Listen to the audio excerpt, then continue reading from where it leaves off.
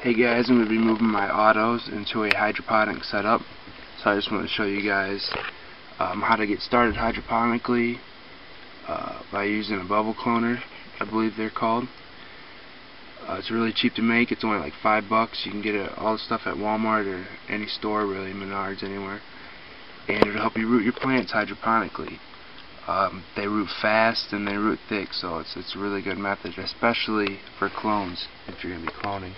So all you need is a little bit of air tube for like a fish tank, an air stone, a Rubbermaid container, and then you just want to drill a little hole in the side for your air line, and then you can cut out your caps accordingly. Some people use cups and pebbles. I'll be using these baskets, throw my peat pots in, so I'll be doing that right now. The last thing you need is an air pump from a fish tank, and water, of course. So I'm going to get this filled up with water. I'm going to throw my peat pots in there, and I'll be back to finish the rest of the video. Alright, now that I have my water and my bubbler stone in, I'm going to go ahead and plug in this air pump to get it turned on. Alright, sorry for that awkward pose for a minute. You hear it turn on there. Now it's pumping air to the water. Looks nice. I'm going to set my peat pots in there. It's going to be splashing little bits of water onto the bottom of them, and the roots are going to seek that water out, and they're going to want to root themselves in the basin here. If you're going all out hydroponic, if you're, flowering some clones or something, you'd throw some nukes in here, do the whole bit.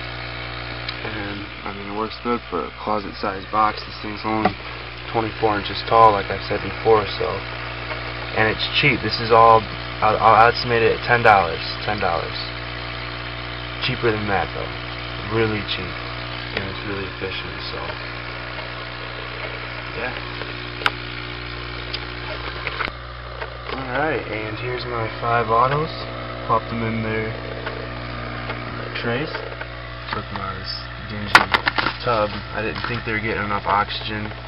I don't know, it just didn't feel right, so switched it on over to the bubbler. I don't know if you guys can see the bubbly action, but I'm going to throw another regular strain in the corner